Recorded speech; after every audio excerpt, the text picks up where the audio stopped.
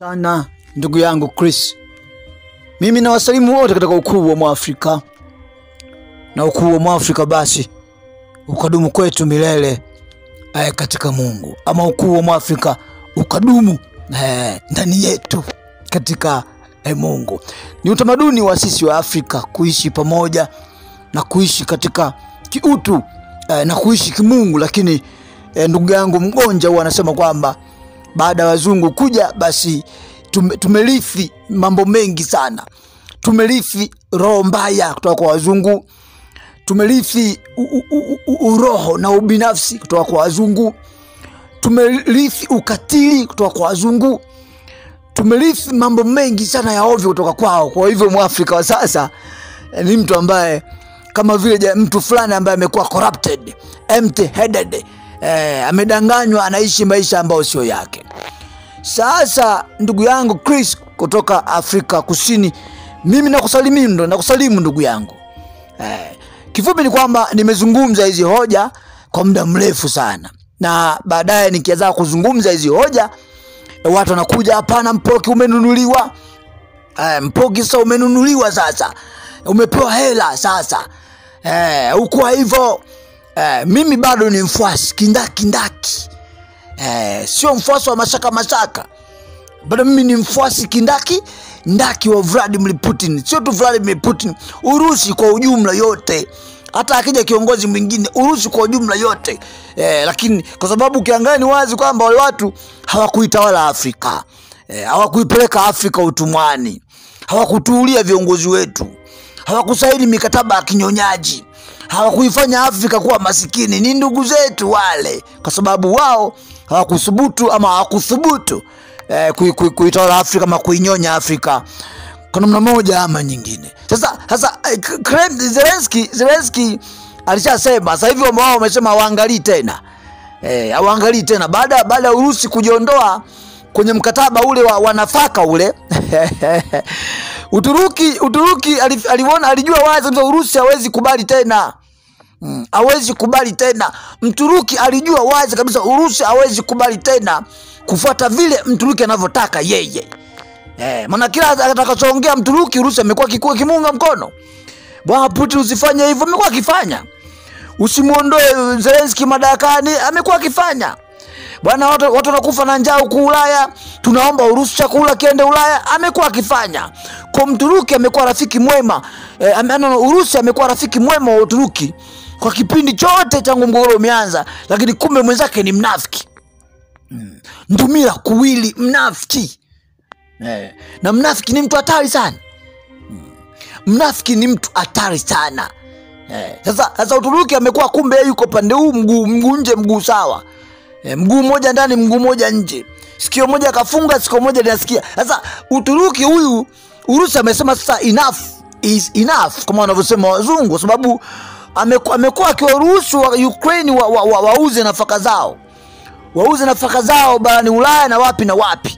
Lakini kumbe hapo kupitia bandario ya Odessa hapo Ukraine imekuwa ikitumia majasusi hapo kupeleza Urusi, na mwisho wa siku kushambulia maeneo muhimu ya Urusi, mpaka kushambulia Crimea. Tukasema mwanzo kwamba kwa nini Urusi anaiachia Odessa?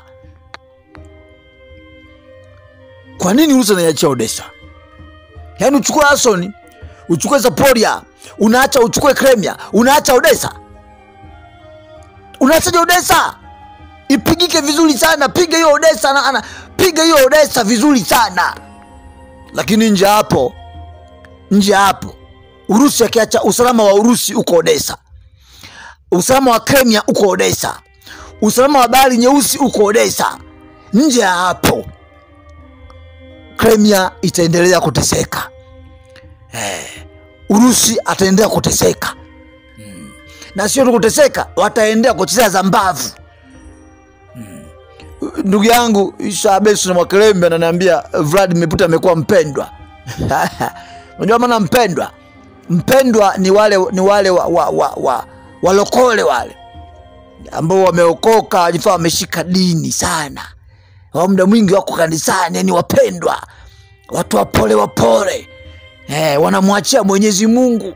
Ndo wapendwa. Mimi haya namwachia Mwenyezi Mungu. Unaonewa, tumwache kwanza. Mimi nisitaki kuua raia. Unapigwa huko, waacheni kwanza hao. Mimi sitaki kuua raia. Raia hao mbona unaona huruma, ndio hao wanaotumika kukuadhibu wewe. Raia hao unaowaonea huruma, mimi naogopa kupiga pale, nitakuja kuua raia. Mbona umeshaua raia 5,000? Tangu operation ianze, raia 5,000 wameshakufa. Watoto wao wa kutosha wameshakufa. Wajito wao wameshakufa. Unaogopa kuua raia yupi? Kizazi kile kizazi cha Ukrain kinyia kimeshalaadiwa. Kizazi cha Ukrain kinafahamu kwamba Urusi ni adui yao. Hakuna raia kumwonea huruma pale. Raia hatakiwi kuwepo katika uwanja wa vita. Raia yote hatakiwi kuwepo katika uwanja wa vita, hatakiwa aondoke. Tangaza hapo kwamba unapiga Odessa, watu waondoke. Unaua raia nani? Unamua raia yupi? Raia anafanya nini vitani? Raia anafanya nini vitani? Ukrain yuko vita, maeneo ambayo ni hatari, raia wanafanya nini? Na Urusi ukishambulia raia akitakaye uawa hapo, ameenda kufanya nini? Mimi naogopa atakuja kuua raia. Ni raia hao wanaotumika kuhujumu na kuadhibu Urusi. Ni raia hao. Sasa unaogopa kuua raia, lakini madhara yake ndo hayo. Na Zelensky hawezi kukoma na hawezi kuacha hata siku moja Zelensky kuadhibu Urusi. Hawezi kuacha. Zereboy hawezi kuacha. Yeye mwenyewe ana hasira vibaya mno. Yeye mwenyewe anaona bado haitoshi kabisa. Na ndio maana wamesema hivi watu, hata Urusi afanye vipi? Hata Urusi, kuna bwana mmoja ameniambia Mpoki Buya kabina Mwandagasa, wewe unaongea unasema Urusi anamchukulia, kwa sababu mwisho wa siku ni kwamba mimi nataka operation ianzishwe. Odessa ipigwe ichukuliwe, Kharkiv ipigwe ichukuliwe. Endelea kumega maeneo. Urusi anatakiwa aendelee kumega maeneo.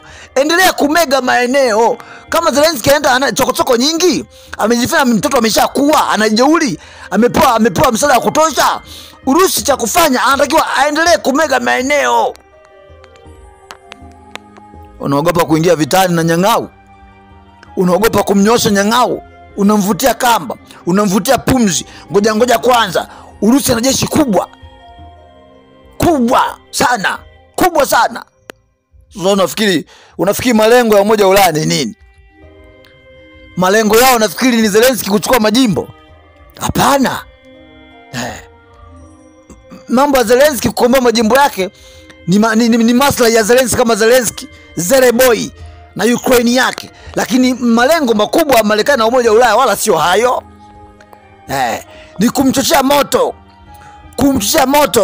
kumtia hasira Urusi ajichanganye, aingie kati. Ndio lengo lao kubwa.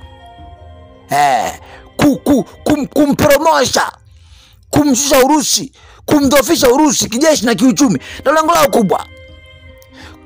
Kumpima imani, kupima nguvu ya Urusi iliyopo. Wanafahamu mziki wa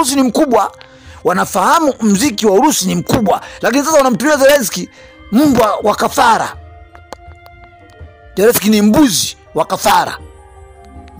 Sasa ameshambulia, na leo ameshambulia magala ya silaha. Gala kubwa la silaha limeshambuliwa huko nchini Crimea. Kubwa limeshambuliwa. Na drones za kutosha zinatua pale. Vita vya Odessa. Sasa utaguza, nilisema hivi, nimwambia Makeleme siku moja, vita hivi sasa hivi vimepoteza mwelekeo. Watu wao mpaka unaongea dini bwana. Acha bana hizo. Nikasema hivi, vita vimepoteza mwelekeo sababu hatujui. Tangu wegi na waondoke Bahamut, hatujui sasa. Mara Belgorod, mara Donbass, mara Kherson, mara Kharkiv, mara wapi, mara Moscow, mara Kremlin, mara wapi. Yaani hatujui vita viko wapi. Sasa hii ndio mbaya zaidi. Lazima operation zianzishwe. Kwamba sasa operation Odessa, mzigo uhamie Odessa, ngoma ipigiwe Odessa, watu wachezee Odessa. Kama ni operation basi operation ya Kiev. Ama operation Kiev kabisa ya. Lazima ngoma ieleweke, tunaenda wapi, tunapigania wapi. Asa Vladimir Putin yeye amerudi nyuma anajilinda. Makosa. Ndio maana Belarus anasema hivi, Urusi alikuwa sahihi kabisa kama mchezo huu wangeuanza 2014. Tungezungumza mengine sasa hivi kabisa. Kama 2014 mchezo ungeanza, Urusi alikuwa sahihi kabisa. Tungezungumza mambo mengine kabisa. Lakini kwa sasa ni shughuli, ni ngumu. Adui ameshapata nguvu. Urusi amerudi nyuma kwa Urusi alimwamini sana Mturuki. Acha bwana. Usiachana Kivu bwana. Wewe njoo chukua linda tu majimbo yako manne. Urusi akatoa vikosi Kivu, akarudi nyuma, makosa. Urusi akaondoa vikosi Kivu, akarudi nyuma, makosa. Urusi akaondoa vikosi Dnipro, akarudi nyuma, makosa. Makosa makubwa. Nilisema mwanzo, unapokuwa vitani makosa asiwe mengi. Fanya makosa mengi uone matokeo yake. Mtu umeenda mpaka Kivu, akapull back, wakarudi nyuma. Ni makosa makubwa sana katika vitu. Usifanye makosa mengi. Makosa ukiwa mengi umeliwa. Haya, huyo Urusi ana kila uwezo, ana kila sababu wa kumuondoa Zelensky madarakani within a week. Urusi anamuondoa Zelensky madarakani within a week. Pindua ile serikali iliyolaaniwa. Pindua hiyo serikali iliyolaaniwa. Pindua hiyo serikali, piga chini. Tuone itakuwaje. Bwana mmoja ananiambia mpoke hapana. Mpoke hapana, sababu hata Urusi atumie nuclear, vita haviwezi kuisha. Hata Urusi atumie nini, vita haviwezi kuisha. Hata Urusi afanye nini, vita haviwezi kuisha. Bwana mmoja aliniambia. Hata atumie mbinu gani, lakini bora iwe hivyo. Chovya Zelensky, chovya amedonoa Kremlin, amedonoa Moscow, amedonoa Crimea sasa hivi ni anajipigia tu. Amedonoa Belgorod, amedonoa Donbass. Chovya umaliza buyu la asali. Tunahitaji maamuzi magumu tunayohitajika, na sio vinginevyo. Asante ndugu zangu. Nyie ni ndugu zangu, baba wa kivita na historia ya dunia. Ni mimi Mpoki Buya Kamina Mwandagasha. Ni washukuruni sana, lakini chovya umaliza buyu la asali. Anakwambia asali ndondondo si chululu. Kuchamba kwingi mara nyingi huondoka na mavi. Lazima uwe makini sana hapo. Ndio maana Santiago anasema Urusi asubiri nini? Anasubiri nini? Tunasubiri, tunahitaji maamuzi makubwa. Tunafahamu maamuzi makubwa gharama yake ni kubwa. Urusi atakuwa achukue maamuzi makubwa. Tunajua gharama ni kubwa, lakini hakuna namna.